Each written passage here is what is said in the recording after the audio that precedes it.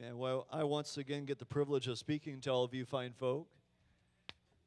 And we're just going to go into the word of the Lord here tonight. Psalm 18. That's what we're going to. Psalm chapter 18.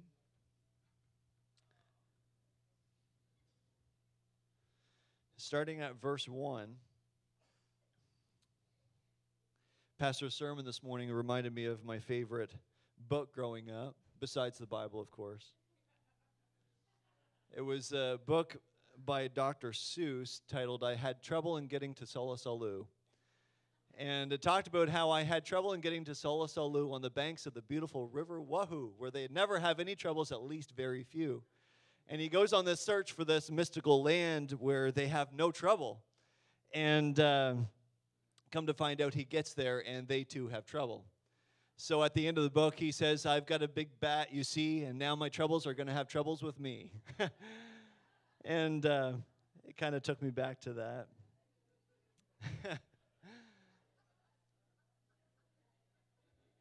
Amen.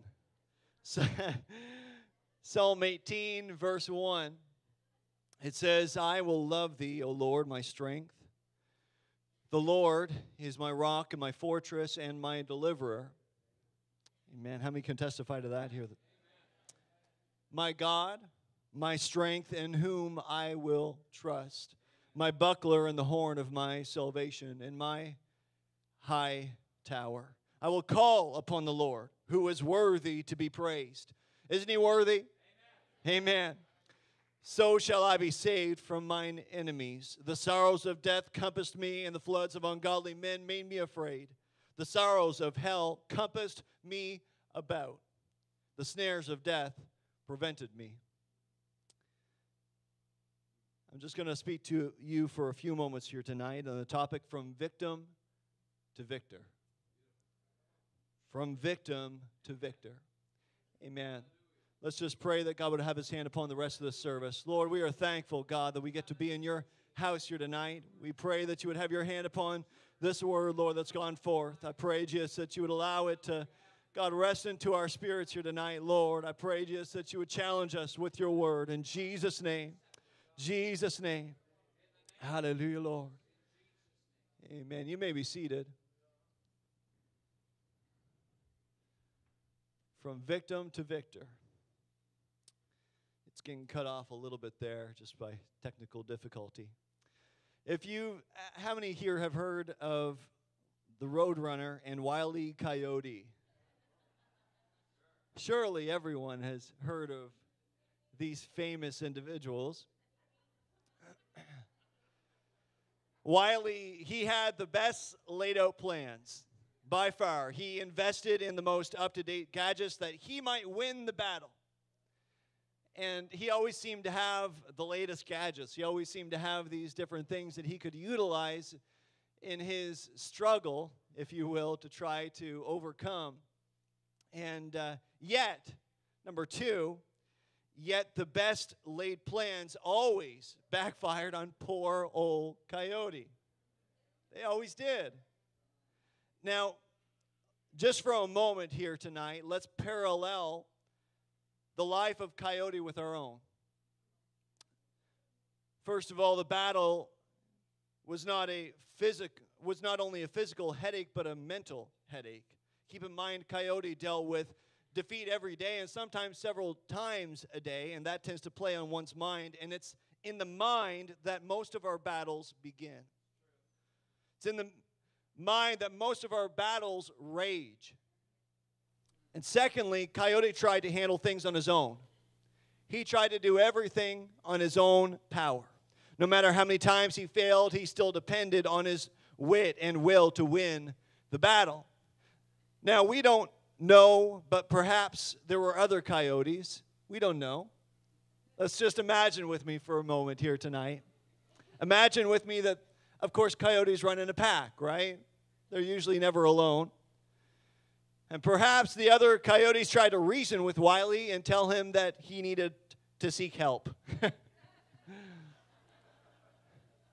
But Coyote was far too proud to seek help. This was his battle, and he would win it on his own. No one was going to win this battle for him. Number 3, I am sure in the beginning old Coyote thought this was no big battle. He had probably caught many birds before, and this was just another day and just another bird. He maybe thought nothing of it at the time. The no big battle theory does nothing but add confidence in our own strength. The bad news is we can identify to all 3 of these things. Surely I'm not the only one that can. We can all identify. The good news is that there is a better way. There's a better way. The good news is that there's a way to turn your mourning into dancing. There is a way to turn your sorrow into joy. There's a way to move from victim to victor. First, let's just take a look at the life of David. David the victim. If you've ever read the book, it's an incredible book, The Tale of 3 Kings. I won't delve into that book, but it goes into how David is a victim at the start. And in this psalm that he writes here, Psalm 18 and verse 4, he says, "The sorrows of death compassed me, and the floods of ungodly men made me afraid. The sorrows of hell compassed me about. The snares of death prevented me." Here's mighty David, the one that they sang songs about, the one that made an entire kingdom excited and proud. And he's saying that death has surrounded me. He's saying that this battle of his is larger than himself, too large for himself to overcome. The snares of death prevented me. No matter how you slice it, David was in a heap of trouble. Now, we don't have much problem admitting the victim part. In today's society, everybody is a victim. Either a victim of somebody else's doing or a victim of our own doing, but nevertheless, a victim. And David did not just play the victim role. David decided that he would much rather be the victor than the victim. Now, if you like the victim role, and there are plenty of people that possibly do, then this message is not for you. I'm sorry to say. This message is for those who are tired of fighting a losing battle and want to move from victim to victor. The key is found in verse 6. In this same chapter where he says that the snares of death prevented him, that he was compassed about with troubles. In this same chapter, he says in verse 6, in my distress, I called. I called upon the Lord and cried unto my God. 2 keys tonight from moving from victim to victor. First, there must be a confession of weakness. David, when finding himself in distress, David, when finding himself in a battle, David, when finding his mind being attacked with doubt and defeat, admits that he is weak and cannot defeat the enemy on his own. Now, we do not see that statement of weakness verbatim. We don't see that statement word for word, but I will show you that he is declaring his weakness in just a few moments. What I want us to realize tonight is that the first step from moving from victim to victor is to admit our weakness. Why must we admit our weakness? What is so important about admitting that we are weak? Because only when we confess our weakness are we able to possess his strength.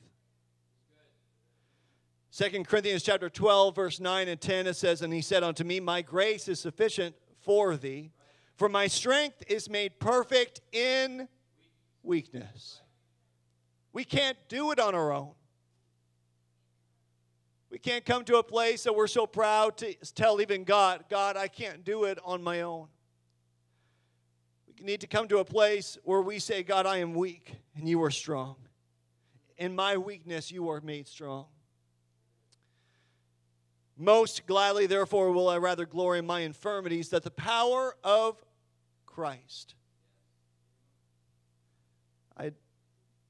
Pastor almost preached my message here this morning. That the power of Christ may rest upon me. Therefore, I take pleasure in infirmities, in reproaches, in necessities, in persecutions, in distresses, for Christ's sake. For when I am weak, then am I strong. Notice the turnaround. Verse 9 said his strength is made perfect. It's made complete. His strength is made complete in my weakness. I like to say it this way. I confess my weakness that I might possess his strength. The reason why a lot of us never move from victim to victor is because we refuse to admit our weakness. We refuse to allow even God to see that we are weak, that we can't win this battle on our own. We are back to the coyote syndrome of, I can handle it. I can handle this on my own. It is human nature to handle things in our own strength and not to admit we are weak, because somehow we have come to believe that weakness is linked to failure. Automatically, just naturally in our human thinking, we automatically think that weakness is linked to failure. But God's way of thinking is not man's way of thinking. Can I get an amen? And God says to admit weakness is to possess my strength, and my strength is not failure, but success guaranteed. So the first key is to confess our weakness, but there has to be more than just a confession. In my distress, I called upon the Lord and cried unto my God. David not only admits his weakness, but also pursues God. Cried unto my God. He was pursuing him. He was seeking God. You don't cry out for something unless you're trying to get somebody's attention. Believe me, my two kids, they try to yell over top of each other to get our attention. That's just the way it works. When you're crying out to God, you're trying to get his attention. And this is exactly what David was trying to do. He admits his weakness, but also he pursues God. After the confession, there must be pursuit. Not pursuit of the enemy, but pursuit of God. David realized a very important key in moving from victim to victor, and that is he was not called to pursue the enemy. None of us are called to pursue the enemy. But he was called to pursue God and allow God to pursue the enemy. David declared that he was depending upon the Lord to deliver him. And David's dependence on God is found in his pursuit of God. And our dependence on God is found in our pursuit of God. If we are not pursuing him, then we are not depending on him. It's as simple as that. If you're not pursuing God in the trial that you are in, then you're not depending on him. We must pursue him with everything that's in us. Our confession of weakness is only as good as our pursuit of God. We can confess that we're weak, but if we do nothing with it, it has no value. But confessing that we are weak to God and pursuing after him is the key from moving from victim to victor. You can't have one without the other. You can't just go to God and say, fight my battles. I got it almost there for you, Lord. It's just a little ways further. You can do the rest. That's not how we need to approach it. Our approach needs to be, God, I'm weak. I'm not able to do this on my own. I'm not able to do this in my own strength. I need your help. God, I'm crying out to you. I'm pursuing you, Jesus. David said in Psalm 27, thy face, Lord, will I seek. God was asking him, seek my face. Seek my face. And he said, my face, Lord, will I seek. We must pursue God with everything that's within us. There are different types of pursuit that really isn't pursuit at all. The word pursue means to go after with every intention of overtaking whatever it is that one is after. For example, you're playing chase with a child. You don't always pursue. Sometimes you just want to play around and make the child think that you're going to get them. Please tell me I'm not the only one that have done that. So you're playing hide and go seek with your kid, right? And you say 10, 9, 8, 7, 6. Until your wife says, well, aren't you going to go get them? That's just playing around. That's not actual pursuit. We can call out to God, and the first glimpse of maybe a situation turning around, we say, okay, God, yeah, that's good. And you stop pursuing him. That's not real pursuit. That's not real pursuit. This is no game to David. He was a man in hot pursuit of God because the enemy was in hot pursuit of him. David did not intend to get close to God. David intended to pursue him until he caught him. It's the type of pursuit described in Psalm 42 that he describes. As the hart, in other words, the deer, panteth after the water brooks, so panteth my soul for thee, O God. This is what he was talking about. In other words, just as the deer depends upon the water brook to not only cure his thirst, but to also provide protection, David depends on God to cure his thirst and to provide protection from the enemy. Some may say, oh, so David's scared and he's running from the enemy. But I believe more accurately that it is that God is not running from the enemy, but was running to God. Psalm 18 declares that David, after pursuing God, pursued the enemy and wiped them out. Listen to how many times David refers to the source of his victory. He goes on to say, verse 6 and verse 7 says, in my distress I called upon the Lord, and he cried unto my God. He heard my voice out of his temple, and my cry came before him, even into his ears. Then the earth shook and trembled. The foundations also of the hills moved and were shaken because he was wroth. Who was he wroth with? He wasn't wroth with David. He was wroth with the enemy. He was angry. He was set ablaze because of what had happened to David. In verse 17, he says, he delivered me from my strong enemy and from them which hated me, for they were too strong for me. Again, he admits it. They were too strong for me. They prevented me in the day of my calamity, but the Lord was my stay. He brought me forth also into a large place. He delivered me because he delighted in me. 29, verse 29, it says, for by thee, by God, I have run through a troop, and by my God have I leaped over a wall. Verse 32, he says, it is God that girdeth me with strength. It's God that gives me my strength and maketh my way perfect. I can't do it on my own. Verse 35, it says, thou hast also given me the shield of thy salvation, and thy right hand hath holden me up, and thy gentleness had made me great. Thou hast enlarged my steps under me, that my feet did not slip. I have pursued my enemies. He admitted where he was wrong and overtaken them. Neither did I turn again till they were consumed. I have wounded them that were not able to rise. They are fallen under my feet. For thou hast girded me with strength unto the battle. Thou hast subdued me, under me those that rise up against me. David moved from victim to victor because God stepped onto his battlefield. Why did God step onto David's battlefield? Because, first of all, he admitted that he was weak. Secondly, he pursued after God. He cried out to God.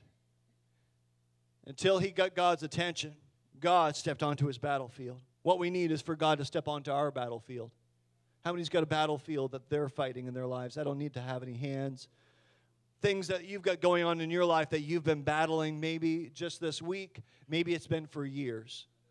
Things that you've been battling in your life. Hebrews chapter 4, verse 14. Seeing then that we have such a great high priest that is passed into the heavens, Jesus the Son of God, let us hold fast our profession. For we have not an high priest which cannot be touched with the feelings of our infirmities, but was in all points tempted like as we are, yet without sin. Let us therefore come boldly unto the throne of grace, that we may obtain mercy and find grace to help in the time of need. You can have confidence that God can handle your battle because God has already defeated every enemy that you or I will ever face. Anything that we can ever come in contact with, he's already the victor. Anything that we can ever face in today's day and age, he has already defeated. He has not only defeated your enemy today, but he has also defeated your enemy of tomorrow. There is not a battlefield that will ever come our way that is foreign to God.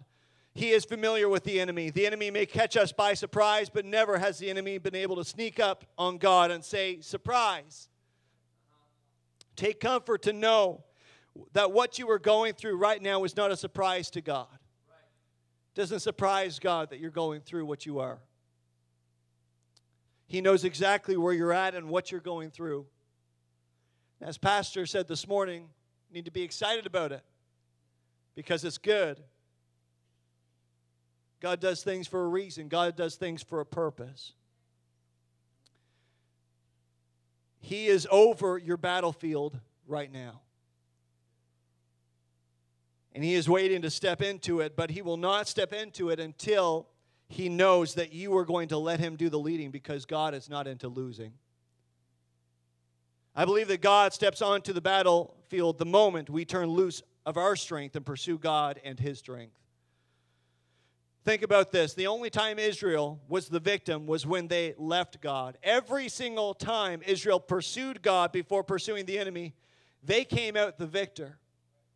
Why? Because, as I stated earlier, dependence is in the pursuit. We depend on what we pursue, or else we would not pursue it. The deer pursues a water brook because it depends upon it for its survival, or else it will die. The same is true with us. We will die on the battlefield unless we pursue God.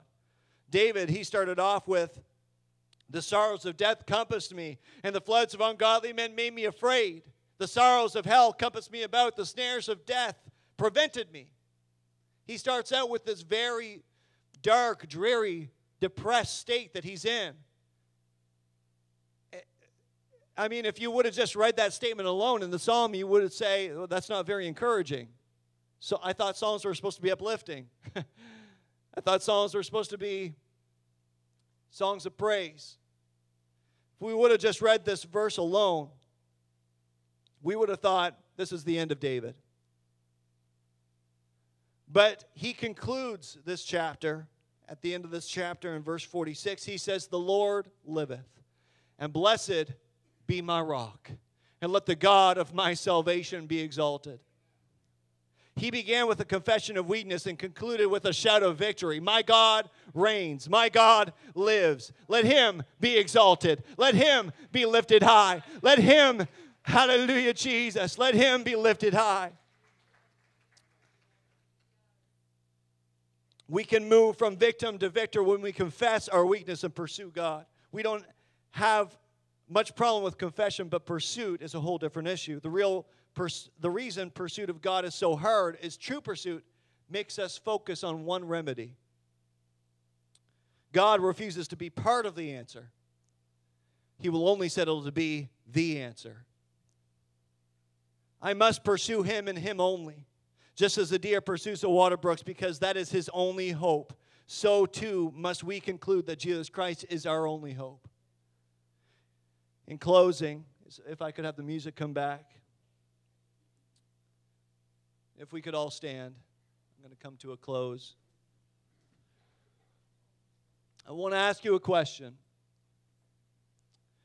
When is the last time that you really pursued God? When is the last time that you pursued God as if your life depended upon it? You know why Jairus laid aside his position in life and pursued Christ and fell at His feet? Because his daughter's life depended upon it. You know why the lady with the issue of blood did not allow a crowd to crowd her out in her pursuit of Christ? Because her healing depended upon it.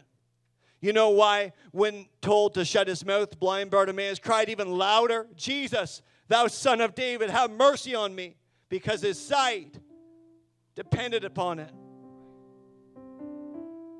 Do you know why you need to pursue God like never before? Because your life and your victory, come on now, your life and your victory depend on it. I am convinced that God is attracted to pursuit. As you begin to move towards Him, He will begin to move towards you. That's guaranteed. Are you tired of fighting a losing battle? Then stop and instead start pursuing a victorious God. You want God to step onto your battlefield? Then tonight confess to Him your weakness and then possess His strength. Are you ready for God to step onto your battlefield? Just for a moment here tonight, I want you to think about your battlefield. Now I want you to make a statement of weakness by coming to the altar. No one excluded. And by coming, you're saying, God, I am pursuing you. I'm coming after you, Lord. I am confessing my weakness that I might possess your strength. I'm nothing without you, Lord.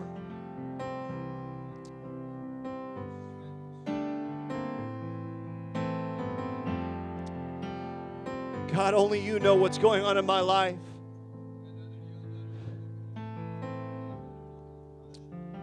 Only you know, Lord.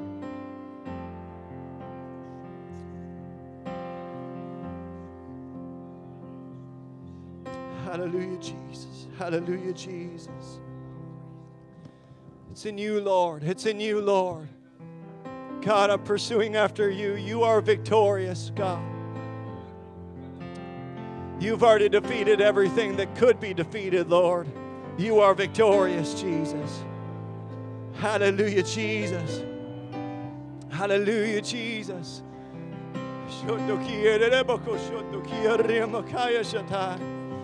Hallelujah, Lord. Hallelujah, Lord. Jesus' name. God,